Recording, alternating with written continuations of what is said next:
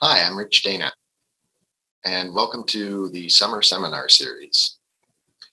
I'm coming to you from the reading room at Special Collections here on the third floor of the University of Iowa Main Library. And I'm here today to talk to you about an exhibit that I've curated. It's called Spirit Duplicators, Early 20th Century Copier Art, Fanzines, and the Mimeograph Revolution. It's on display through July and August of this summer, 2021. You're welcome to come and visit in person, but if you can't make it up, I hope you'll enjoy this presentation.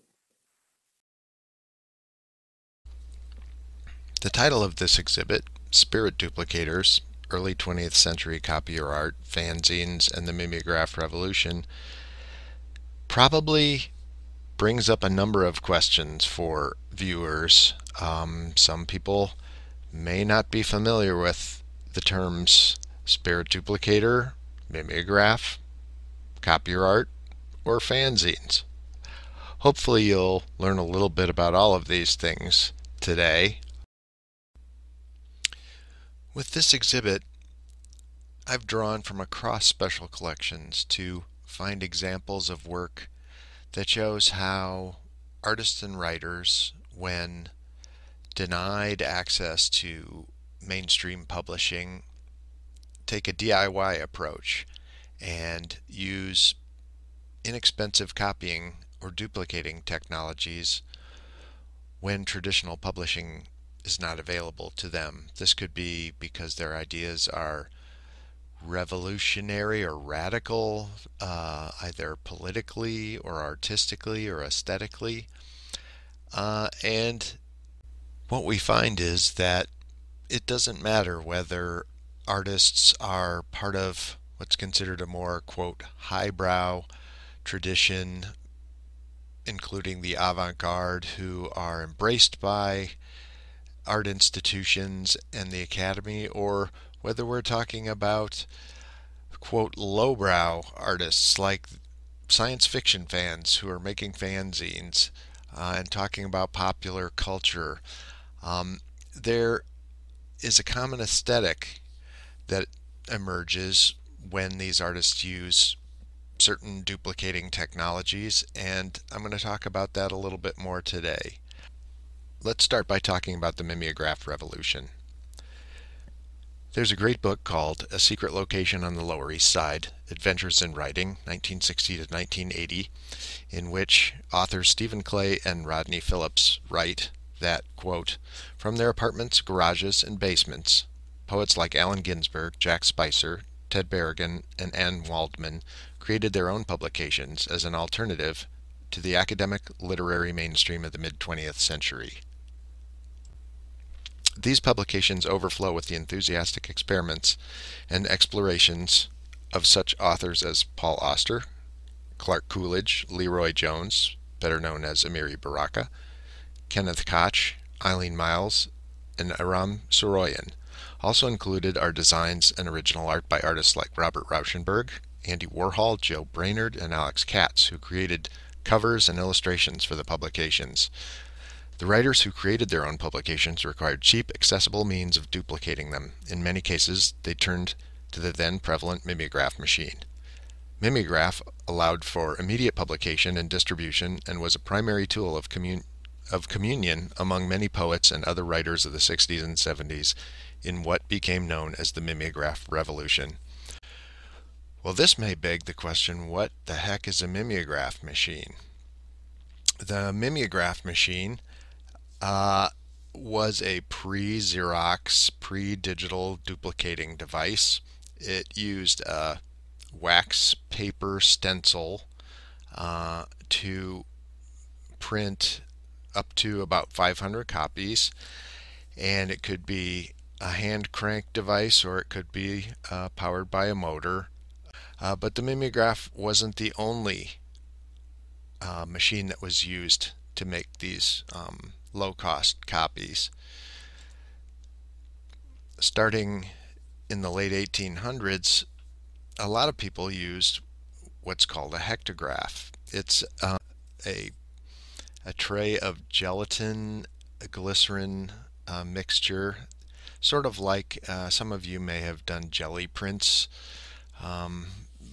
monograph printing with acrylic paint and a gelatin pad. It's very similar to that, except it used an aniline dye pencil or ink to transfer writing from a paper original to the gelatin pad, and then you could make about 40 copies by pressing paper back onto the pad. That gave way to another mechanized version of hectography, which was the Spirit Duplicator, better known as the Ditto machine. And for a lot of us who grew up before the 90s, when Xerox machines or photocopiers really took over, the Ditto was the primary tool for American school teachers to print their assignments and handouts.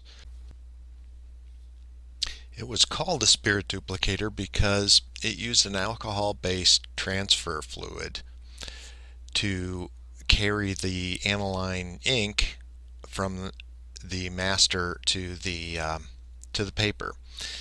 And a lot of times when the copies were freshly printed, they were damp and had a very sweet sort of alcohol smell that was famous and often remembered by students of a certain age. In fact, it was immortalized in the movie Fast Times at Ridgemont High in a clip where Mr. Hand passes out the assignments and all the students in the class immediately take a big sniff. Although the purple copies that came off a Ditto machine instill a certain nostalgia in people, it's really not a laughing matter because the transfer fluid was quite dangerous. The fumes were shown to create some pretty serious health effects for particularly among teachers' aides in studies that were done in the 70s and 80s. So it's kind of a good thing that we don't use this technology anymore, but for those of us who have experimented with spirit duplication, it's actually possible to make a transfer fluid that doesn't use the nasty chemicals anymore. But I digress. Okay, let's get back to the mimeograph revolution. So we know that pre-digital office copiers like the Mimeograph, Spirit Duplicator, and Hectograph freed these 60s radical artists and writers from the constraints of the publishing industry and basically brought the power of the printing press to the people. But they weren't the first to use cheap copying technology to produce what we call democratic multiples. These radical underground publishers may have taken their model from an unlikely source, that being science fiction fandom. These mostly blue-collar, mostly teenage fans of far-fetched adventure stories had been creating an international network of amateur fanzines since well before World War II. Where did these fans draw their influences? Undoubtedly, they were imitating cheaply printed monthly pulp magazines with titles like Amazing Stories and Weird Tales. But also in the zeitgeist of the new industrial age were the seeds of political, cultural, and artistic revolt. Self-published chapbooks, underground comics, flyers, and fanzines all served as proving grounds for many of the 20th century's most influential creators. However, the mimeograph revolution remains mostly unexamined artistic movement, considered by many to be the realm of lowbrow or outsider amateurs unworthy of serious research. But a closer look at the work of many of the copier artists reveals a high level of technical sophistication and profound social commentary. The works featured in this exhibit hopefully introduce viewers to the vibrant American amateur press scene of the early 20th century and also to some of the media that influenced it. This movement played an essential role in the development of pop culture genres like science fiction, comic books, and rock and roll, but also avant garde art movements like Fluxus, pop art, and concrete poetry. These highbrow artists and writers and lowbrow outsider zine publishers rode a common sine wave through the 20th century, using the cheap information technology of the era to create the images that defined their generations and influenced those to come. Unfortunately, I won't have time to show you every piece in the show, and I hesitate to call these the highlights because there are so many great pieces in the show. Every one is my favorite. But I will show you a cross-section, let's say, of the pieces in the show. The first work we'll look at is Turnir Poetov, Tournament of Poets by Alexei Kruchenik, with illustrations by Kirill Zdanevich. Tournament of Poets is the result of what apparently was a sort of parlor game played by the Russian futurists. They would get together and write humorous takeoffs on each other's work, and this one is focused on Kruchenik, who was considered by many to be one of the most radical of the Russian futurist poets. He is credited with inventing Zaum poetry, which is sound poetry, sort of akin to what the artists of the Dada movement were doing. And this includes a wonderful portrait of Kruchenik by Zdanevich.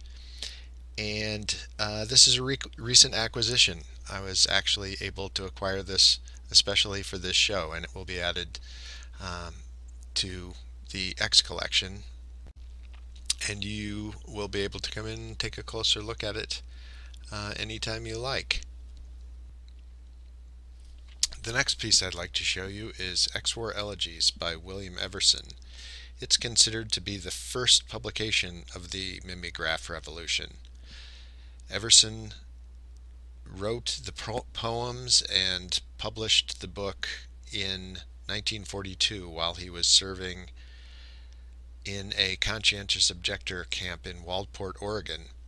He printed it on the camp's mimeograph machine, and University of Iowa Special Collections is fortunate to have one of the few copies still in existence. It's an extremely fragile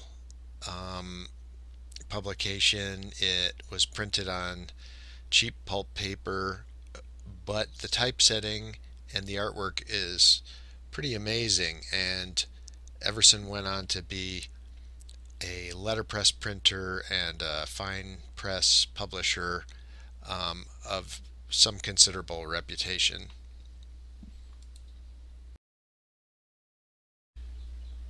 Bruce Yerke's The Damn Thing is on display, but it's also something that you can look at on the Iowa Digital Archive.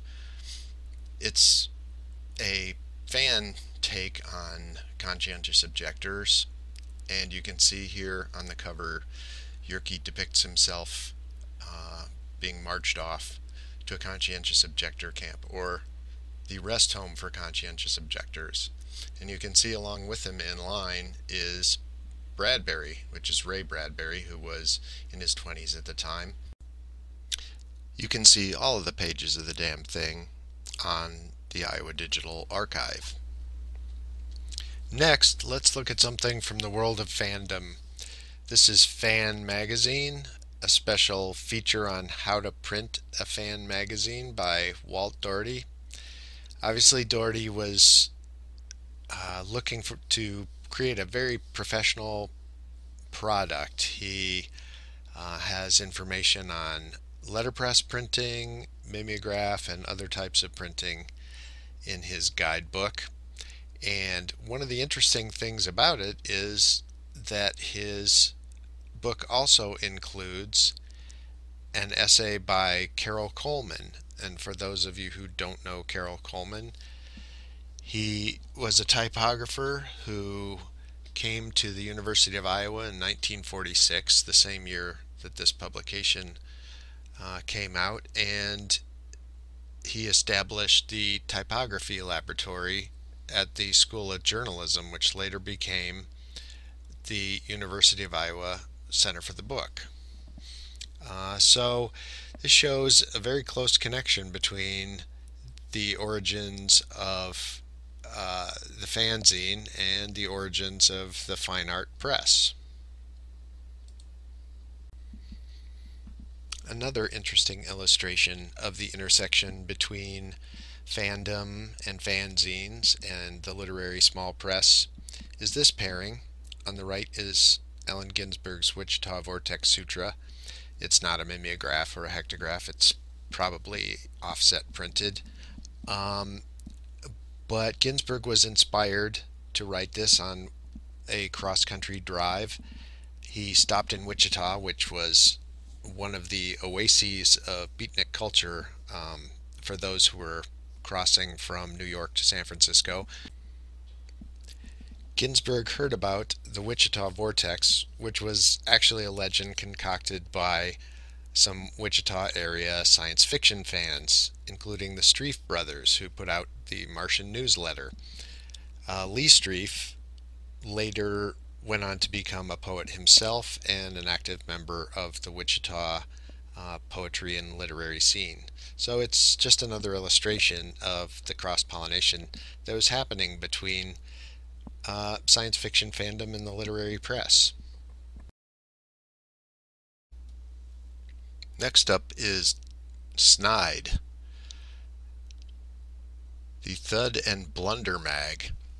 This is by Damon Knight. Damon Knight was a member of the Futurians Science Fiction Club in New York City, which included Isaac Asimov, Donald A. Waldheim, Judith Merrill, and a number of other people who went on to become famous science fiction writers and editors. And you can see that the hectograph work in Snide is exceptional. Even though it's faded, you can see the quality of Knight's artwork. This is due in part to the fact that he was trained in the WPA poster project and learned to do silkscreen and probably silkscreened the cover. It's got multicolored hectographs and just exceptional artwork, and it's really head and shoulders above a lot of other fanzines. Another item that's on display but is also available on the Iowa Digital Library is this Chicano Heritage coloring book from the mid-70s. It was put out by a Latinx student organization at the time, and it had mimeograph covers, but what we have is actually the Spirit Duplicator master sheets. They've been reversed so that you can read them, but the originals are reversed because they were the printing matrices for the Spirit Duplicator machine. Unfortunately, we don't know who did the artwork, but it's pretty amazing, and the scans that are available on the digital library are really quite good. You can really get up close and personal and see the details in the artwork. So I'd encourage you to take a look at that. You can see all the pages, as you can see. You can scroll through, you can bring up any page and take a look at the details. It's quite an extensive educational guide besides being a coloring book. And it looks like my time is about up, so I'd just like to share a montage of some of the pieces in the show that I didn't get a chance to talk about. I hope you've enjoyed the presentation, and if you're in the Iowa City area during July and August of 2021, I would encourage you and invite you to come up and have a look for yourself. Thanks for watching. I'm Rich Dana from the University of Iowa Special Collections.